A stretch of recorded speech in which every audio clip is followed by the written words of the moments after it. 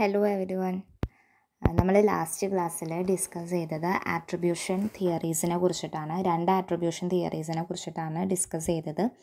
Then നമ്മൾ ഇന്ന് discuss ചെയ്യുന്നത് നമ്മൾ മൂന്നാമത് പറഞ്ഞ attribution theory, that means കോഷ്യൽ attribution theory അല്ലെങ്കിൽ കൊവാരിയേഷൻ തിയറി എന്നാണ് നമ്മൾ പറഞ്ഞത്. ഈ തിയറിക്ക് കെല്ലീസ് ആട്രിബ്യൂഷൻ തിയറി എന്നും കൂടിയും പേരുണ്ട്. ഓക്കെ, കെല്ലീസ് ആട്രിബ്യൂഷൻ തിയറി എന്നും കൂടിയും പേരുണ്ട്. ഈ കെല്ലീസ് ആട്രിബ്യൂഷൻ തിയറി 1967 ഇത് കൊണ്ടുവന്നത്. ഈ തിയറി 1967 കൊണ്ടുവന്നത്. കെല്ലി എന്ന് പറയുന്ന ആളെയാണ് ഈ ആട്രിബ്യൂഷൻ തിയറി കൊണ്ടുവന്നത്. അതാണ് ഈ തിയറീനെ കെല്ലീസ് ആട്രിബ്യൂഷൻ തിയറി എന്നറിയപ്പെടുന്നത്. ഇത് കോഷ്യൽ ആട്രിബ്യൂഷൻ തിയറി അല്ലെങ്കിൽ കൊവാരിയേഷൻ തിയറി, ആട്രിബ്യൂഷൻ തിയറി എന്നറിയുന്നതിനേക്കാൾ കൂടുതൽ ഇത് കെല്ലീസ് ആട്രിബ്യൂഷൻ തിയറി എന്നുള്ള പേരിലാണ് മെയിനായിട്ട് ഈ തിയറി അറിയപ്പെടുന്നത്. Okay, it is A logical model four judging whether A particular action should be attributed to some characteristics.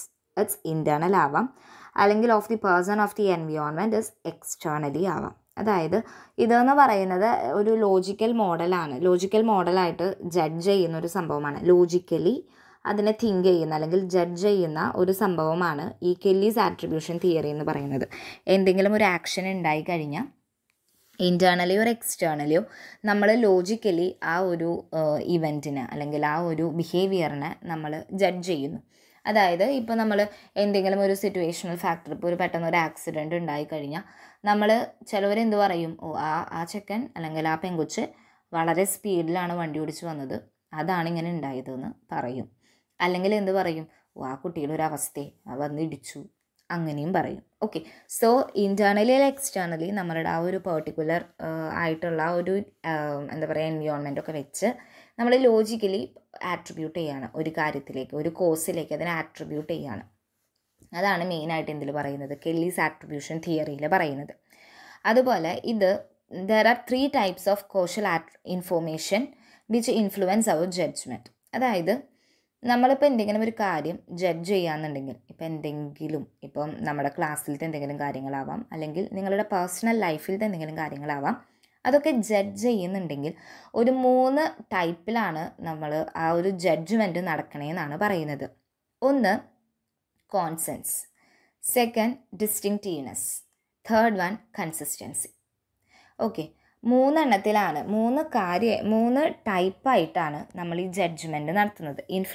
ജഡ്ജ്മെൻറ്റിനെ influence ചെയ്യുന്നുണ്ട്. First one കോൺസെൻസ്, second one distinctiveness and third one consistency. Okay, first one കോൺസെൻസ്. കോൺസെൻസിൽ എന്താ പറയണതെന്ന് വെച്ചാൽ the extent to which other people behave in the same way in A similar situation. Okay, അതായത് എല്ലാവരും behave ചെയ്യുന്നത് ഒരേ വേയിലാണ് ഒരു similar ആയിട്ടുള്ളൊരു situation ഉണ്ടായി കഴിഞ്ഞാൽ. അതായത് ഇപ്പോൾ നമ്മൾ പ്രയർ എത്തിക്കുക എന്ന് വിചാരിക്കുക, സിമിലർ സിറ്റുവേഷൻ എന്ന് പ്രയർ എത്തിക്കുക എന്നുണ്ടെങ്കിലും എല്ലാ പീപ്പിൾസും ബിഹേവ് ചെയ്യുന്നത് ഒരേ വേയിലാണ്. ഓക്കെ, ഒരേ രീതിക്കാണ്. That is കോൺസെൻസ്. സിമിലർ സിറ്റുവേഷൻസ് എന്നുണ്ടായാലും ഒരേപോലെ ബിഹേവ് ചെയ്യുന്നു. That is കോൺസെൻസ്. ക്ലിയർ ആയെന്ന് വിചാരിക്കുന്നു. Okay, then second one distinctiveness.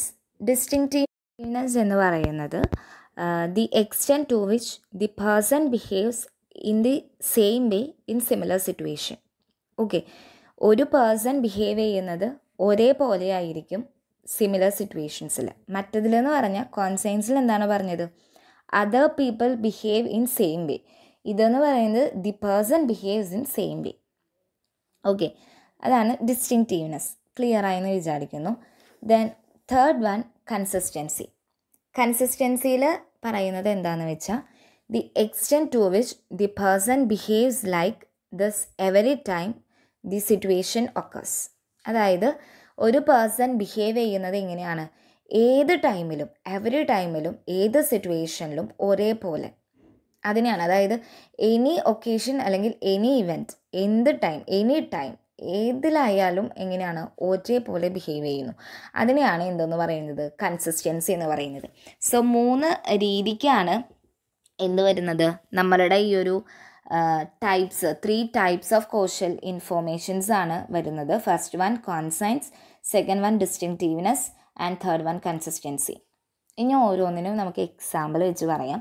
അതായത് ഈ 3 കാര്യങ്ങളും നമ്മൾ എങ്ങനെയാണ് നമ്മൾ ഈ 3 എണ്ണത്തിലും ഇൻറ്റേർണലി ആൻഡ് എക്സ്റ്റേർണലി നമ്മൾ ഇതിനെ ഡിവൈഡ് ചെയ്യുന്നുണ്ട്.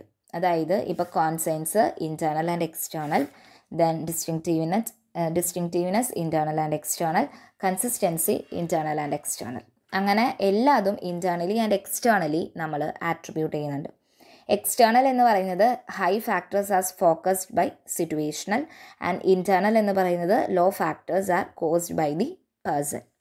ഓക്കെ, സോ നമ്മൾ ഓരോന്ന് പറയാമെന്നുണ്ടെങ്കിൽ കോൺസൈൻസ് എടുക്കാമെന്ന് വിചാരിക്കുക. നമ്മൾ ഓരോ എക്സാമ്പിൾ വെച്ചിട്ടാണ് പറയുന്നത്. ഇപ്പോൾ കോൺസൈൻസിൽ ഹൈ എന്ന് പറയുന്നത് എക്സ്റ്റേർണൽ ആണ്. ഓക്കെ, എക്സ്റ്റേർണലിൽ എന്താണ് പറയുന്നത്? If all the audience love at the comedy. ഇപ്പോൾ ഒരു കോമഡി കേട്ടു, അപ്പം നമ്മൾ ഓഡിയൻസ് എല്ലാവരും ചിരിക്കുന്നു. അതെന്താണ്? എല്ലാവരും കൂടിയിട്ട് സിമിലർ വേയിൽ സിമിലർ സിറ്റുവേഷനിൽ സിമിലർ പോലെ ബിഹേവ് ചെയ്യുന്നു. ഓക്കെ, എല്ലാവരും ചിരിക്കുന്നു. ഇനി അത് ഇൻറ്റേർണലി ആണെന്നുണ്ടെങ്കിൽ എങ്ങനെയാണ്? ഇപ്പോൾ ഏതെങ്കിലും ഒരാൾ, ഇപ്പോൾ ആ കുട്ടീനെ നമുക്കൊരു അനോഷ് എന്ന് പേരിടാം. If only Anosh is ലോഫിങ് at the comedy. Okay, ആ കോമഡിക്ക് അനോഷ് മാത്രം ചിരിക്കുന്നു. അതെന്താണ്? ഇൻറ്റേർണൽ, ആ പേഴ്സൻ്റെ മാത്രം കാര്യമാണ് പറയുന്നത്. ഓക്കെ, അടുത്തതാണ് എന്ത്?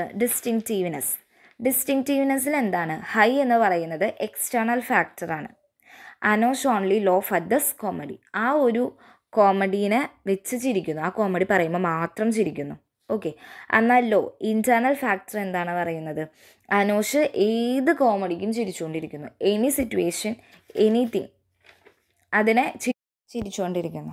Okay, then according to Houston and ജാപ്സേഴ്സ് 1987 അവർ പറഞ്ഞത് എന്താണെന്ന് വെച്ചാൽ, നമ്മൾ ഇപ്പോൾ എന്തെങ്കിലും ഒരു പേഴ്സൺ, എന്തെങ്കിലും ഒരു കാര്യം ഉണ്ടായിക്കഴിഞ്ഞാൽ, എന്തെങ്കിലും ഒരു സിറ്റുവേഷൻ അല്ലെങ്കിൽ എന്തെങ്കിലും ഒരു ഇവൻറ്റ് ഉണ്ടായിക്കഴിഞ്ഞാൽ, എന്തെങ്കിലും ഒരു ബിഹേവിയർ കാണിച്ചു കഴിഞ്ഞാൽ, അതൊന്നെങ്കിൽ പേഴ്സണലി അല്ലെങ്കിൽ ഒരു സിറ്റുവേഷണലി നമ്മളതിനെ ആട്രിബ്യൂട്ട് ചെയ്യും. സോ അത് ഏത് ലെവലിലൊക്കെ ആയിരിക്കാം? ഒന്നെങ്കിൽ കോൺസൈൻസ് വെച്ചിട്ടായിരിക്കാം, അല്ലെങ്കിൽ ഡിസ്റ്റിങ്റ്റീവ്നെസ് വെച്ചിട്ടായിരിക്കാം, അല്ലെങ്കിൽ consistency വെച്ചിട്ടായിരിക്കാം. Okay, so Kelly's attribution theory നിങ്ങൾക്ക് ക്ലിയർ ആയി എന്ന് വിചാരിക്കുന്നു. ഓക്കെ, ദെൻ അടുത്തത് dimensions of കോഷ്യൽ attribution. Okay, dimensions. First one, ഇത് ഇൻട്രൊഡ്യൂസ് ചെയ്തത് ആരാണ്? കെല്ലീസാണ്. കെല്ലി ആൻഡ് ബെർണാഡ് വിയനർ എന്ന് പറയുന്നവർ 1985 ഇത് ഇൻട്രൊഡ്യൂസ് ചെയ്തത്, ഈ dimensions of കോഷ്യൽ attribution. First one, 3 dimensions ആണ് മെയിനായിട്ട് ഇതിൽ പറയുന്നത്. ഒന്ന് ഇൻറ്റേർണൽ ആൻഡ് എക്സ്റ്റേർണൽ ഡൈമെൻഷൻ. നമ്മൾ ഇത്ര നേരം പറഞ്ഞ സെയിം കാര്യം തന്നെ, ഇൻറ്റേർണലി ആൻഡ് എക്സ്റ്റേർണൽ നമ്മൾ എന്ത് ചെയ്യും? ആട്രിബ്യൂട്ട് ചെയ്യും. Okay, so internal and external dimension. Second one, stable of unstable dimension, stable and unstable. Okay, third one, controllable and uncontrollable dimension. അങ്ങനെ 3 തരത്തിലുള്ള ഡൈമെൻഷൻസ് ആണ് അല്ലെങ്കിൽ ആട്രിബ്യൂഷൻസ് ആണ് നമുക്ക് നടക്കുന്നത്. Okay, first one, Kelly's distinction between ഡിസ്പൊസിഷണൽ and situational attribution. അതായത് നമ്മൾ നേരത്തെ പറഞ്ഞില്ലേ ഇൻറ്റേർണൽ ആൻഡ് എക്സ്റ്റേർണൽ ആട്രിബ്യൂഷൻ എന്നുള്ളത്, നമ്മൾ ഇത്ര നേരം പറഞ്ഞു വന്ന കാര്യങ്ങൾ തന്നെ. Okay, then the degree to which we attribute A behaviour to A factor, the extent to which we attribute A behaviour to A factor. അല്ലേ, നമ്മൾ എന്തെങ്കിലും ഒരു കാര്യം ഉണ്ടാകുമ്പോൾ ഒന്നെങ്കിൽ നമ്മൾ ഇൻറ്റേർണലി അതിനെ ആട്രിബ്യൂട്ട് ചെയ്യും, അല്ലെങ്കിൽ നമ്മൾ സ്റ്റേബിൾ ആയിട്ട് അതിനെ ആട്രിബ്യൂട്ട് ചെയ്യും, അല്ലെങ്കിൽ നമ്മൾ കൺട്രോളബിൾ ആയിട്ട് അതിനെ ആട്രിബ്യൂട്ട് ചെയ്യും, അല്ലെങ്കിൽ എങ്ങനെയാണ് എക്സ്റ്റേർണലി ആട്രിബ്യൂട്ട് ചെയ്യാം, അൺസ്റ്റേബിൾ ആയിട്ട് ആട്രിബ്യൂട്ട് ചെയ്യാം, അൺകൺട്രോളബിൾ ആയിട്ട് ആട്രിബ്യൂട്ട് ചെയ്യാം. അത് നമ്മളുടെ ഒരു ഇതാണ്, നമ്മൾ തീരുമാനിക്കുന്ന പോലെ നമ്മളുടെ ആ ഒരു രീതിക്കാണ് ഈ ഡൈമെൻഷൻസ് നടക്കുന്നത്. അങ്ങനെ മെയിനായിട്ട് എന്താണ്, ഇൻറ്റേർണൽ ആൻഡ് എക്സ്റ്റേർണൽ ആണ് മെയിനായിട്ട് നമ്മൾ ആട്രിബ്യൂട്ട് ചെയ്യുന്നത്. ഓക്കെ, അടുത്തതാണ് എന്തെന്ന് പറയുന്നത് some basic sources of error. Attribution വരുന്ന ഒരു ബേസിക് എററുകൾ ഉണ്ടാവില്ലേ, അതാണ് ഇനി പറയുന്നത്. First one, correspondent bias or fundamental attribution error. അതായത് the tendency to explain others action as streaming from disposition even if the presence of clear situational causes. അതായത് ഇപ്പോൾ നമ്മളൊരു എക്സാമ്പിൾ പറയുകയാണെങ്കിൽ ജെൻഡർ ഡിഫറൻസസ്. നമ്മൾ മെയിൽസ് എന്തെങ്കിലും ചെയ്ത് കഴിഞ്ഞാൽ അത് സിറ്റുവേഷണൽ ഫാക്ടറും ഫീമെയിൽസ് ചെയ്ത് കഴിഞ്ഞാൽ അത് ഇൻറ്റേർണൽ ഫാക്ടറായിട്ട് വരുന്ന ഒരുപാട് കാര്യങ്ങൾ നമുക്ക് ചുറ്റുമുണ്ട്. So that is correspondent bias or fundamental attribution error എന്ന് പറയുന്നത്. അതായത് നമുക്കൊരു ടെൻഡൻസിയാണ് അത് എക്സ്പ്ലെയിൻ ചെയ്യാൻ, നമ്മുടെ ഒരു സിറ്റുവേഷണൽ കോസസ് വെച്ച് എക്സ്പ്ലെയിൻ ചെയ്യാൻ. ഇപ്പോൾ ഒരു പെൺകുട്ടി കാർ ഓടിച്ചു പോകാമെന്നുണ്ട്, എന്നിട്ട് ആക്സിഡൻറ്റ് ഉണ്ടാവാന്നുണ്ടെങ്കിൽ എന്ത് പറയും? പെൺപിള്ളേർ കാർ ഓടിച്ചു പോയിട്ട് ഒരാവശ്യമില്ലാണ്ട് വീട്ടിലിരുന്നാൽ മതി, വെറുതെ കാർ ഓടിച്ചു പോയിട്ട്. അപ്പോൾ എന്തായി? അത് ആ കുട്ടിയുടെ ഇൻറ്റേർണൽ ഫാക്ടറിലേക്ക് മാത്രമാക്കി മാറ്റി. ഇനി ഒരു മെയിലാണ് കാർ ഓടിച്ചു പോയിട്ട് ആക്സിഡൻറ്റ് ഉണ്ടാവാന്നുണ്ടെങ്കിൽ എങ്ങനെയാണ് പറയുക?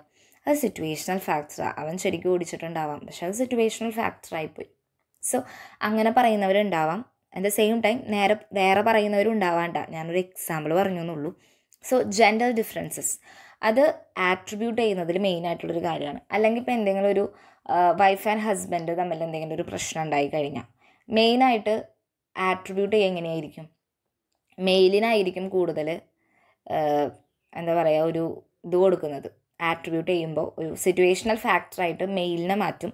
എന്നാൽ ഭാര്യ ഒതുങ്ങണം, താഴെ നിൽക്കണം എന്ന് പറഞ്ഞ് അത് നിൽക്കാത്തതിൻ്റെ പ്രശ്നമാണെന്ന് പറഞ്ഞ് ഫീമെയിലിനായിരിക്കാം എന്ത് വരാം? ഇൻറ്റേർണൽ ഫാക്ടർ വരാം. So that is the gender differences. അത് ഒരു മെയിനായിട്ടുള്ള ഒരു ആട്രിബ്യൂഷൻ്റെ എററാണ്. ഓക്കെ, ഇപ്പം ഇപ്പോൾ ഈ സൊസൈറ്റിയിൽ കാണുന്ന പോലെ എന്തെങ്കിലും ഒരു റേപ്പ് കാര്യങ്ങളൊക്കെ ഉണ്ടായി കഴിഞ്ഞാൽ പെൺകുട്ടീനെയാണ് കൂടുതലായിട്ട് കുറ്റം പറയുക. ചെയ്ത ആ ഒരു കുറ്റം ആയിരിക്കില്ല മെയിനായിട്ട്, ആ വിക്ടിമിനാണ് മെയിനായിട്ട് കുറ്റമായിട്ട് വരാം. Okay, that is attribution. അതൊരു മെയിനായിട്ടുള്ള കാര്യമാണ്. രണ്ടാമത്തേന്ന് പറയുന്നത് source of fundamental attribution error. ഒരുപാട് കാര്യങ്ങളുണ്ട്. നമ്മൾ ഒരു കാര്യം ആട്രിബ്യൂട്ട് ചെയ്യാൻ ഒരുപാട് മെയിനായിട്ടുള്ള കാര്യങ്ങളൊന്ന് ബിലീഫ്. നമുക്ക് ഒരുപാട് വിശ്വാസങ്ങൾ ഉണ്ടായിരിക്കാം, ഇങ്ങനെയായിരിക്കും, അതിങ്ങനെ വരുള്ളൂ എന്നുള്ള ചില വിശ്വാസങ്ങളുണ്ടാവും. സോ നമ്മളത് അതിലേക്ക് ആട്രിബ്യൂട്ട് ചെയ്യാനായിട്ട് നമ്മൾ ശ്രമിച്ചുകൊണ്ടിരിക്കും. Then personality trait. എൻ്റെ പേഴ്സണാലിറ്റി എങ്ങനെയാണോ അതുപോലെ ആയിരിക്കും ഞാൻ ബാക്കിയുള്ളവരും കാണാം. ഞാൻ ഫുൾ നെഗറ്റീവ് ആണെന്നുണ്ടെങ്കിൽ എൻ്റെ മുന്നിൽ വരുന്ന ഒരാൾ പോസിറ്റീവായിട്ട് പറഞ്ഞാലും ഞാനത് എന്താക്കിയെടുക്കും? നെഗറ്റീവാക്കിയെടുക്കും. Okay, so that is personality trait. Third one, situational factors. നമ്മളിപ്പോൾ വളർന്നു വരുന്നത് നമ്മളുടെ ഒരു സിറ്റുവേഷൻ വളരെ നെഗറ്റീവായിട്ടുള്ള സിറ്റുവേഷനാണ്, അല്ലെങ്കിൽ നമുക്ക് ചുറ്റുള്ള ആൾക്കാരൊക്കെ ഒരു പ്രത്യേക ക്യാരക്ടേഴ്സ് ഉള്ളവരാണെന്നുണ്ടെങ്കിൽ ആ ഒരു ക്യാരക്ടേഴ്സ് തന്നെയാണ് നമുക്കും വരാം. So situational factors attribute. അപ്പോൾ നമ്മുടെ ചിന്തകളും എങ്ങനെയായിരിക്കും? അങ്ങനെയുള്ളൊരു രീതിക്കായിരിക്കും. That is attribution error. മൂന്നാമത്തെ, ദെൻ നമ്മളുടെ ബാക്ക്ഗ്രൗണ്ട്, നമ്മുടെ ഹ്യൂറിസ്റ്റിക്സ് എന്നുള്ള കാര്യങ്ങളൊക്കെ എന്തിലേക്ക് വരുന്നുണ്ട്? നമ്മളുടെ ആട്രിബ്യൂഷന് വരുന്നുണ്ട്. ഓക്കെ, പിന്നത്തെ ഒരു എററാണ് ആക്ടർ ഒബ്സർവർ ഇഫക്റ്റ് എന്ന് പറയുന്നത്. ആക്ടർ ഒബ്സർവർ ഇഫക്റ്റിൽ പറയുന്നത് the tendency to attribute our on behaviour mainly to situational causes but the behaviour of others mainly to internal causes. Okay, നമ്മൾ നേരത്തെ പറഞ്ഞ പോലെ ആക്ടർ ഒബ്സർവർ ഇഫക്റ്റ്. നമ്മളായിട്ട് എന്തെങ്കിലും ഒരു പ്രശ്നം ഉണ്ടാക്കി കഴിഞ്ഞാൽ നമ്മൾ പഞ്ചപാവമായിട്ട് അയ്യോ എനിക്കത് അങ്ങനെയായിരുന്നു, എൻ്റെ ഇൻറ്റേർണലായിട്ടുള്ള, അതായത് എൻ്റെ പ്രശ്നങ്ങളല്ല, എനിക്ക് ചുറ്റും അങ്ങനെ സിറ്റുവേഷൻ വന്നപ്പോൾ ഞാൻ ചെയ്തു പോയതാണ് എന്നുള്ള രീതിക്കാക്കി മാറ്റും. എന്നാൽ ഈ സെയിം കാര്യം തന്നെ വേറൊരാൾ വന്നു കഴിഞ്ഞാൽ എങ്ങനെയാക്കും? അവരുടെ മാത്രം പ്രശ്നമാക്കി മാറ്റും. ഓക്കെ, അതായത് ഇപ്പോൾ ഒരു എക്സാമ്പിൾ ഇപ്പോൾ നേരത്തെ പറഞ്ഞ പോലെ തന്നെ നമ്മൾ കാർ ഓടിച്ച് പോവാണ്, കാറ് നമ്മുടെ കയ്യിൽ നിന്ന് ഇടിച്ചു കഴിഞ്ഞാൽ നമ്മൾ എന്ത് പറയും? അയ്യോ അത് എനിക്ക് അങ്ങനെ വന്നപ്പോൾ ഇങ്ങനെ ആയതാണ്, എൻ്റെ കാരണം കൊണ്ടല്ല, അത് വേറൊരാൾ പെട്ടെന്ന് പട്ടി എന്താ പറയുക ഓടിച്ചാടി കിടന്നപ്പോൾ എൻ്റെ കയ്യിൽ നിന്ന് പെട്ടെന്ന് കിട്ടതാണ്, അപ്പോൾ പട്ടിക്കാണ് കുറ്റം ഫുള്ള്. ഓക്കെ, എന്നാൽ ഇതന്നെ വേറൊരാളുണ്ടായി നമ്മൾ എന്ത് പറയും? ആദ്യം ഓടിക്കാൻ അറിയും വണ്ടി, ആദ്യം ഓടിക്കാൻ പഠിക്കുക, അല്ലാതെ ഇവിടുന്ന് നിങ്ങൾക്ക് ലൈസൻസ് കിട്ടിയ, അങ്ങനെയുള്ള 100 ക്വസ്റ്റ്യൻസ് നമ്മൾ തന്നെ ചോദിച്ചു എന്ന് വരും. So that is actor observer effect. നമ്മളായിട്ട് എന്തെങ്കിലും പ്രശ്നം ഉണ്ടാക്കി കഴിഞ്ഞാൽ അത് സിറ്റുവേഷണൽ ഫാക്ടറും, എന്നാൽ വേറൊരാൾ സെയിം കാര്യം ഉണ്ടായിക്കഴിഞ്ഞാൽ അത് അവരുടെ ഇൻറ്റേർണൽ ഫാക്ടറായിട്ട് മാറാണ്. ഓക്കെ, ദെൻ അടുത്തതാണ് ഫോൾസ് കോൺസെൻസ് ഇഫക്റ്റ്. അതായത് എക്സാജുറേറ്റിംഗ് how unique one on opinion or behaviour. അതായത് നമുക്ക് എന്തെങ്കിലും ഒരു ബിഹേവിയർ അത് എക്സാജുറേറ്റ് ചെയ്ത് പറഞ്ഞ് അങ്ങോട്ട് കേൾക്കുന്നവർക്ക് അത് നേരെ തീവായിട്ട് തോന്നും. That is false കോൺസെൻസ് effects. Okay, then false uniqueness effect. അതായത് എക്സാജുറേറ്റിംഗ് how unique one's own positive abilities R. അത് നമ്മളുടെ ബിഹേവിയേഴ്സ് നമ്മളുടെ ബിഹേവിയേഴ്സ് അല്ലെങ്കിൽ നമ്മളുടെ പോസിറ്റീവായിട്ടുള്ള കാര്യം എക്സാജറേറ്റ് ചെയ്ത് ആ യുണീക്നെസ്സിൽ കൊണ്ടുവരുന്നത്. ഓക്കെ, അതും എന്താണ്, നമുക്ക് ആട്രിബ്യൂഷനിൽ എറർ വരാനുള്ള ചാൻസസ് ഉണ്ട്. ദെൻ പിന്നത്തെ ലാസ്റ്റത്തെയാണ് സെൽഫ് സെർവിങ് ബയാസ്. അതായത് people see there positive behaviour R internally caused, our negative behaviour may be seen as caused by external circumstances. അതായത് നമ്മളുടെ സെൽഫിനെ സെർവ് ചെയ്യുന്നതാണ്. അതായത് നമ്മൾ ഒരിക്കലും നമ്മുടെ സെൽഫിനെ മോശമാക്കില്ലല്ലോ. അപ്പം നമ്മൾ ചെയ്യുന്ന കാര്യങ്ങൾ നല്ലതും സെയിം കാര്യം വേറൊരാൾ ചെയ്യാന്നുണ്ടെങ്കിൽ അത് പൊട്ടയായിട്ട് മാറാണ്. അല്ലെങ്കിൽ നമ്മൾ ചെയ്യുന്ന ഒരു കാര്യം നമ്മൾ പോസിറ്റീവായിട്ട് തിങ്ക് ചെയ്തിട്ടാണ് നമ്മുടെ നെഗറ്റീവൊക്കെ നമ്മുടെ സിറ്റുവേഷൻ കൊണ്ട് വരുന്നതാണ്. അല്ലാതെ നമ്മൾ നെഗറ്റീവായിട്ട് ചെയ്യുന്നതല്ല, അത് നമ്മുടെ സിറ്റുവേഷനാണ് എന്നുള്ള ഒരു ആട്രിബ്യൂഷൻ. സോ ഇത്രയാണ് ഒരു ബേസിക് എറർ. അതായത് നമ്മളൊരു കാര്യത്തെക്കുറിച്ച് ആട്രിബ്യൂട്ട് ചെയ്യുമ്പോൾ അല്ലെങ്കിൽ നമ്മൾ എന്തെങ്കിലും ഒരു കാര്യം സിറ്റുവേഷനലി നമ്മളതിൻ്റെ ആ ഒരു കൺക്ലൂഷനിൽ എത്തുമ്പോൾ നമ്മൾ ചിന്തിക്കുന്ന കാര്യങ്ങൾ അല്ലെങ്കിൽ നമ്മൾ പറയുന്നത് ഇതിലെ ബേസിക് എററുകൾ ഇത്ര കാര്യങ്ങളിലൊക്കെ വരാം. ഓക്കെ, ഇപ്പോൾ നമ്മൾ നേരത്തെ പറഞ്ഞ പോലെ ഇപ്പോൾ ഒരു ബസ് സ്റ്റോപ്പിൽ ഒരു ഗേൾ ആൻഡ് ബോയ് നിന്നിട്ട് തല്ലുകൂടാന്ന് വിചാരിക്കാം. ഓക്കെ, അവർ ഫൈറ്റ് ചെയ്തുകൊണ്ടിരിക്കുകയാണ്. സോ നമ്മളത് കാണുന്ന ആൾക്കാർ എന്ത് വിചാരിക്കാം, ഹസ്ബൻഡ് ആൻഡ് വൈഫ് ആവാം, അല്ലെങ്കിൽ ലവേഴ്സ് ആവാം, അല്ലെങ്കിൽ വേറെ എന്തെങ്കിലും പ്രശ്നങ്ങളാവും. സോ നമ്മളത് എങ്ങനെയാണ് ആട്രിബ്യൂട്ട് ചെയ്യുന്നത്, അത് നമ്മളുടെ സിറ്റുവേഷണൽ എഫക്റ്റാണ്, നമ്മൾ വരുന്ന ബാക്ക്ഗ്രൗണ്ടാണ്, നമ്മളുടെ ബിലീവ്സാണ്, അങ്ങനെയുള്ള ഒരുപാട് കാര്യങ്ങൾ നമ്മുടെ ഇൻറ്റേർണൽ ആൻഡ് എക്സ്റ്റേണൽ ഫാക്ടേഴ്സാണ്. നമ്മളുടെ ഒരു നെഗറ്റീവ് ഇഫക്റ്റ് നമ്മുടെ ഉള്ളിലുണ്ടെങ്കിൽ അത് വെച്ചിട്ടാവാം. സോ നമ്മളെങ്ങനെയാണോ അതുപോലെയാണ് നമ്മൾ എന്ത് ചെയ്യുക, നമ്മൾ ആട്രിബ്യൂട്ട് ചെയ്യുക. സോ സം ബേസിക് എറേഴ്സാണ് നമ്മൾ ഇത്ര നേരം പറഞ്ഞത്. ദെൻ ലാസ്റ്റാണ് പറയുന്നത്, ഇന്നത്തെ ലാസ്റ്റ് ടോപ്പിക്കാണ് application of attribution theory. നമ്മളെങ്ങനെയാണ് attribution theory apply ചെയ്യുന്നത്. അതിപ്പോൾ ഡിപ്രഷനിൽ നോക്കുകയാണെങ്കിൽ ആട്രിബ്യൂഷൻ ആൻഡ് ഡിപ്രഷൻ, ഡിപ്രസ്ഡ് പേഷ്യൻ്റാണെന്ന് വിചാരിക്കാം.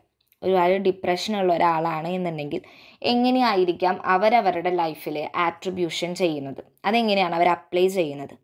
അതായത് ഇപ്പം ഡിപ്രഷനുള്ള ഒരു പേഷ്യൻ്റ് ആണ് എന്നുണ്ടെങ്കിൽ പോസിറ്റീവ് ഇവൻറ്റ്സ് വന്ന് അവരെന്ത് ചെയ്യും, അവർ നേരെ എക്സ്റ്റേണൽ ഫാക്ടറിന് കൊടുക്കും ഇല്ലേ. ഇപ്പോൾ എനിക്കൊരു ഡിപ്രഷൻ ഉണ്ട്, ഞാൻ ഡിപ്രസ്ഡ് പേഷ്യൻ്റ് ആണ് എന്നുണ്ടെങ്കിൽ എൻ്റെ ലൈഫിലൊരു പോസിറ്റീവ് വന്നു കഴിഞ്ഞാൽ ഞാൻ പറയും, അതെൻ്റെ ഇതുകൊണ്ടൊന്നല്ല, അതെങ്ങനെയോ ശരിയായി, അതെൻ്റെ സിറ്റുവേഷൻ അപ്പം അങ്ങനെ വന്നപ്പോൾ അത് ശരിയായി എന്നുള്ള രീതിക്കാണ് എന്ത് ചെയ്യാം, അത് നമ്മൾ പോസിറ്റീവ് കാര്യങ്ങളും സിറ്റുവേഷൻ കൊടുക്കും.